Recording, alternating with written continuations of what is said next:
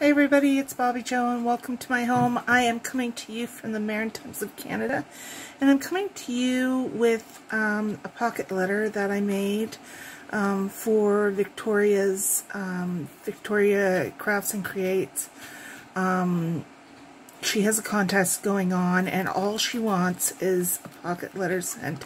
She's not even asking for anything to be put in it, though we can for sure, but it was nice of her just to say, you know what, that's all I want, and things like that. So I did make this pocket letter for her. It's a full one, but I figured I'd go through section by section, and I have not made a pocket letter, like a plastic one, in quite some time.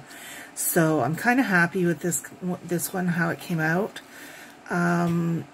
Anyways, if you want to join Victoria's contest, you go down below, and I think on one of her videos, if I remember correctly, she asked us to put our name if we were going to do it, but I think that's on a haul that she did with Thelma Hall. So yeah, just look for that or her other contest whenever she's doing the contest.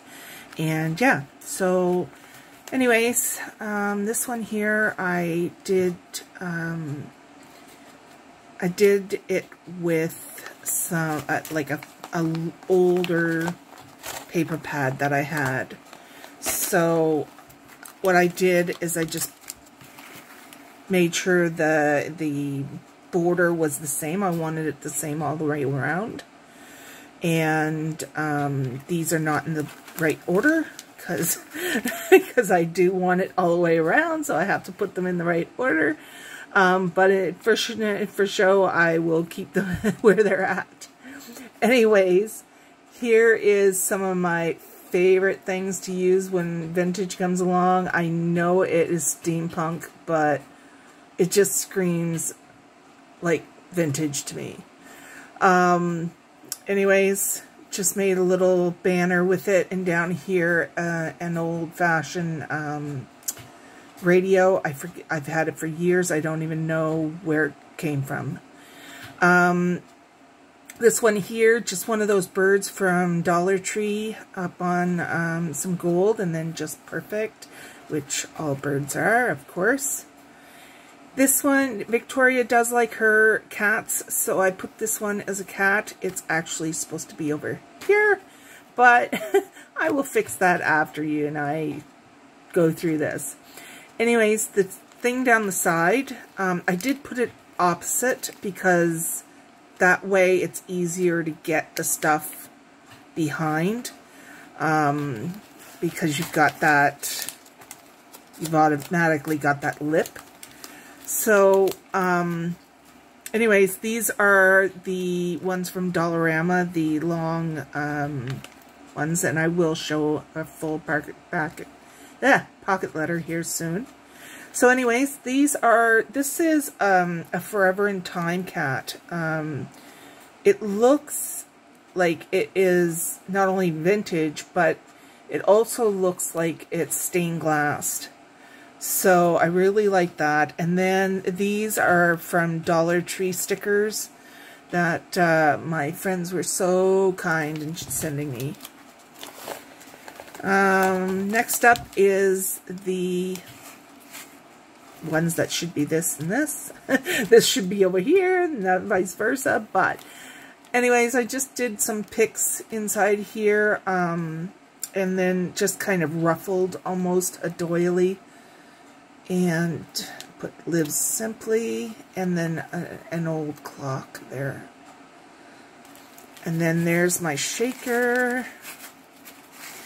And this is, this one here is Tim Holtz, but this one, actually this one's Tim Holtz too. I think it's one from one of his ephemera packs. I have had this background paper forever. This one here, just, this is Tim Holtz down here. It looks a lot like those I don't know whether they called them, did they call them ebony or something? I don't know. Then remember this.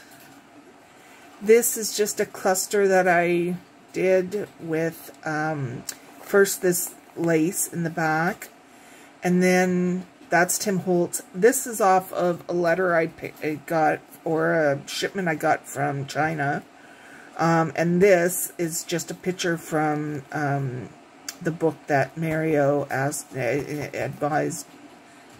told me I could have. So this is one of the things I cut out of it. And then finally, this is Bo Bunny, and then Never Forget This Moment. And you can see how the thing almost reaches to the end. It's just a little notch off of it. So, I'm trying to decide if I should put a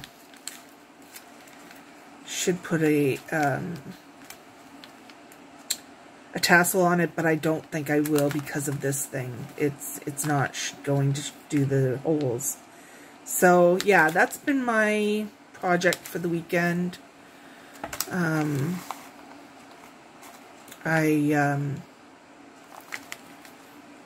Yeah, so I think I did all right. I haven't done it in a while, so I think I did a good job. And let me know what you think. Thanks. Bye.